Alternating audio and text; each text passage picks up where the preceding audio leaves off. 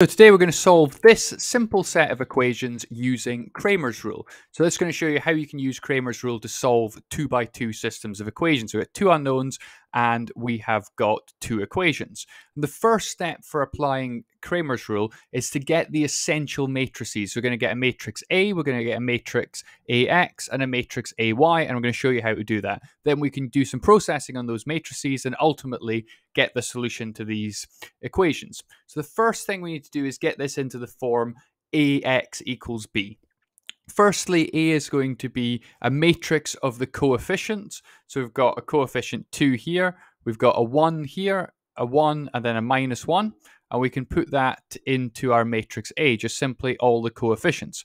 Matrix X is just going to be XY. So if we multiplied that out using matrix multiplication, it would look like the left-hand side of those two equations. We're going to set that equal to the right-hand side, and that's going to give us this vector 5, 1. So we've got it in the form AX equals B. And then we need to do some processing. We need to obtain matrix AX and matrix AY. And I'm going to give you a bit of a cheat of how to think about these. This is just how I sort of visualize it, and then I'll show you how I get the matrices. So I think of AX in a 2x2 system as effectively you just copy what's in B into the first position, the first column. So that's like your X, if you thought about it as like X, Y, Z.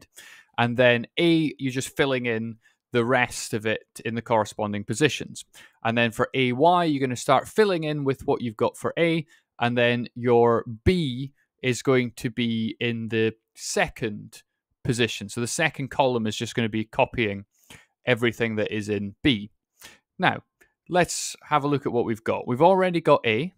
Now we need to get AX. So AX, using the sort of cheat rule above, we can copy the 5, 1. So the 5, 1 goes in that position. And then we fill in the remaining parts of A. So we've got the second column of A, so the 1 and -1.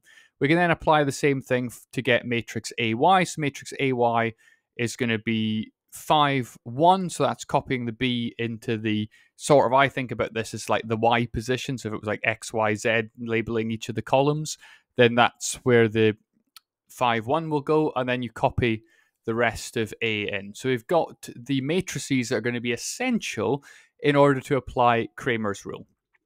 Then what we're going to do is we're going to find the determinant of each of these matrices. So we're going to find the determinant of A, find the determinant of AX, and then find the determinant of AY. And finding the determinant of a 2x2 system is very, very simple. What we're going to do is simply multiply the two diagonal elements, so the 2 and the -1, and then we're going to subtract the off diagonals multiplied together. So if we do that for A, we obtain -3. Then, of course, for AX, it would be 5 times -1 minus 1 times 1. We do that, and we obtain that value. And then for AY, we're going to do 2 multiplied by 1, and then the 5 multiplied by 1 and subtracting. We get this. And so we've got the determinants of our 3 key matrices. This is the point that we can actually start getting a solution. So I'm going to keep these 3 answers because they're going to be important. So I've copied those 3 determinants here.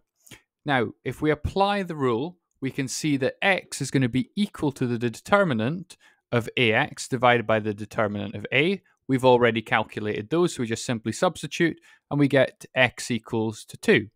Then we do the same thing for Y using the rule. So Y is going to be the determinant of AY divided by the determinant of A. Substitute those numbers in, and then we get 1. And of course, good practice would be to take these numbers, this 2 and this 1, and substitute it back in here. So 2 times 2 plus 1, that is indeed 5.